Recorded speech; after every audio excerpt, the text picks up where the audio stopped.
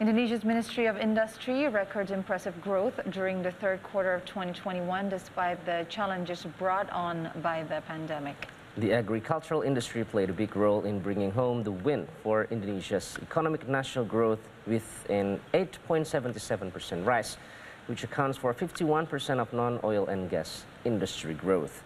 Indonesia's non-oil and gas manufacturing industry has grown rather significantly after the agricultural sector brought home more than 8% growth during the third quarter. The food and beverage industry became the main breadwinner with a whopping 38% growth. This shows great resilience in the time of the pandemic. Meanwhile, the tobacco industry made 4.46% growth, while the pulp and paper industry made 3.78%.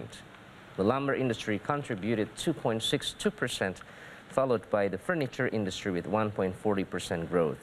Moreover, the agricultural plays a key role in the non-oil and gas export values with nearly 40% contribution.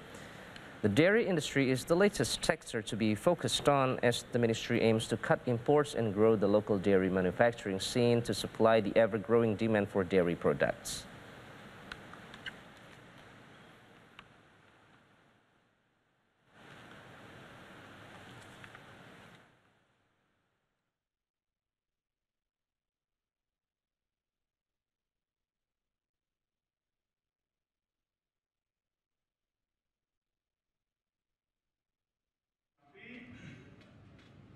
Wajib menjamin ketersediaan bahan baku.